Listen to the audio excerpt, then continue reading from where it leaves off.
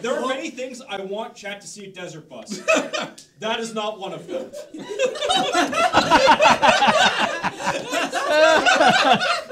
Houseboat just goes across stream. I think it was a little late, actually. Maybe just take it easy on the dance parties. Yeah. Everything ends tonight. 95. Cool. To the person who asked, I'm due December 1st. I just got a text message from Megan being like, I'm going to win us a scarf. And phrases I've never wanted to say. You Today could. Tinker Tailor Soldier Fry will be delivering this baby.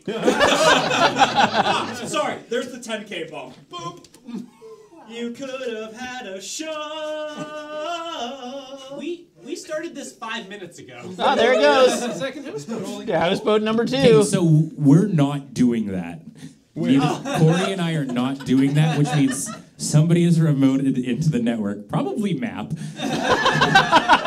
and is doing that. You're not making the boat No. happen? I think the boat's automated, isn't it? Is the boat automated to happen at 5K intervals? No, because the first one was way No, late. it's not. It's a giveaway, though. It's not monitoring the giveaway. Yeah. Oh, God.